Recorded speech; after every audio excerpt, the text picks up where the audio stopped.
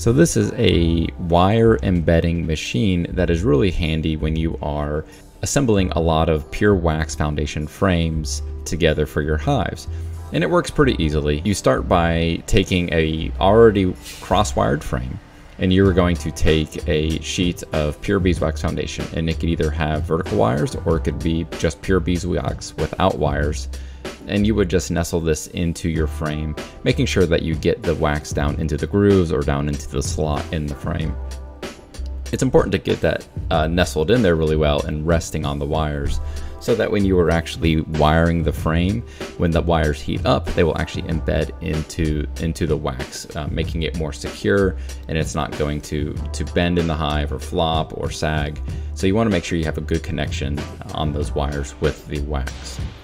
The jig actually has a couple different controls. That 1.5, that represents the amount of time that when you press the pedal, that it will apply heat to those wires. So default is 1.5 seconds, but you can adjust that to your desire.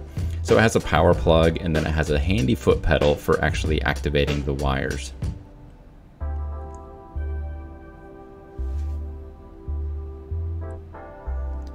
Once you've got your cross-wired frame and your foundation all set up, you just want to set it onto the jig. You just want to make sure that those cross wires are touching the metal tabs on the jig, because you want that electricity to pass through those wires and actually create the heat.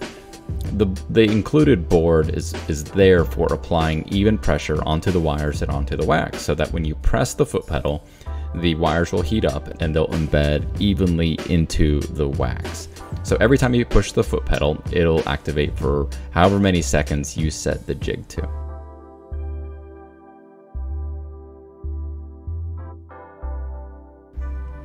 So you can see the cross wires are nicely embedded into the foundation, but it's good to check and make sure that most of those wires are embedded, so that you have good structure for your bees to build their comb on. So you can press on it and make sure it's good. And if it's not, you can always just redo it again, or you can use a hand wire embedder and just kind of push the wires into the wax easily. We have this jig and other wiring jigs for beekeeping, and you can find those on our website at foxhoundbeecompany.com.